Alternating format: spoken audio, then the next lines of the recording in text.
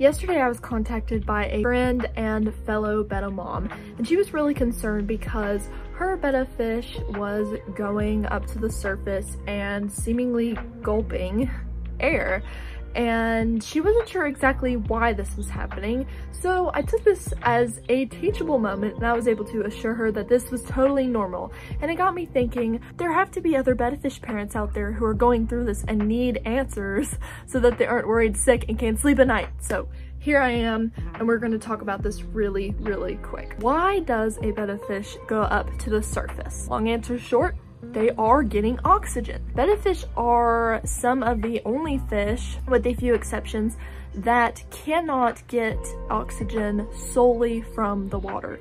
They have to have another source, and this source comes from the atmosphere. Betta fish have a specialized organ called the Labyrinth organ that allows them to do this. So essentially, Betta fish are going to swim up to the surface, gulp air, and the Labyrinth organ is going to take all of the oxygen molecules and deposit it right into the bloodstream. This is one of the reasons that you have to have a little gap of air at the top in between your tank lid and your water. If you fill that up all the way and your Betta fish could not go up to get air, they would literally suffocate because they just cannot get enough oxygen from the water alone. Certain instances, you will see your Betta fish going up for air more often.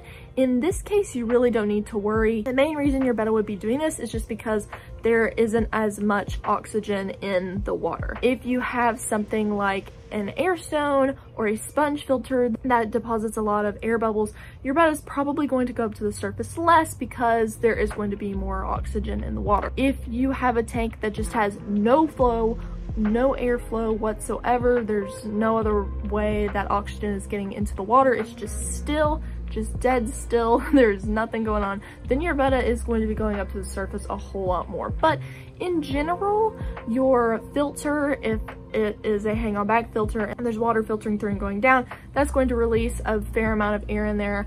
And if you have a sponge filter, it's going to do the same thing. It'll release a steady column of bubbles into the air, so your Betta won't be going up to the surface as much. I hope this answered the question for you, and I hope you have a wonderful day. Feel free to place any other questions in the comments, and I will see you soon.